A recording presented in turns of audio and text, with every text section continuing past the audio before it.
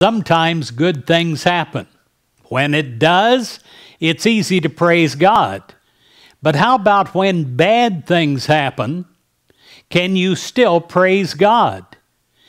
If you really have faith, if you know that God is in it, you're going to know that in the end, it's going to turn out good. But that's hard to realize at the moment. I know some of my biggest tragedies that I've had in my life. Years later, I've looked back and I've said, thank God. If that didn't happen, this couldn't have happened. And it has been an incredible blessing. There is none else but God. If you can write that down, do it. There is none else but God. That statement appears over and over again in the Bible. And if it's true, then we can affirm with confidence, there is none else but God in me and in my world. And therefore there is only good and only light, only life and health, only abundance, only intelligence and wisdom, only safety, only joy and peace and beauty in me and in my world. There is none else but God in my home, and therefore there is only beauty, peace, warmth, opulence, and love right here in my home.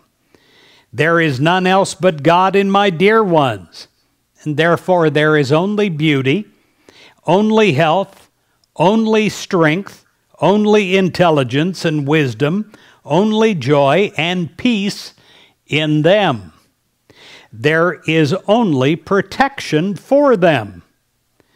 For as he thinketh, which is believeth in his heart, so is he.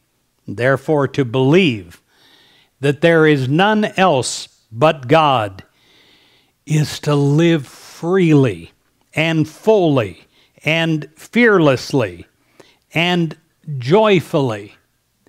I pray that you do so.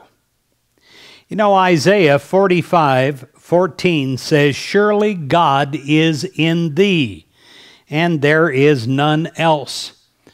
When you think about this, when you think about how you were created and who created you, that you are a son, a daughter of the living God, and your life is a reflection of that. When you focus on only God and God's good, it tends to reproduce itself.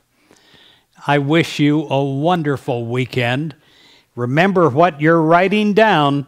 There is none else but God.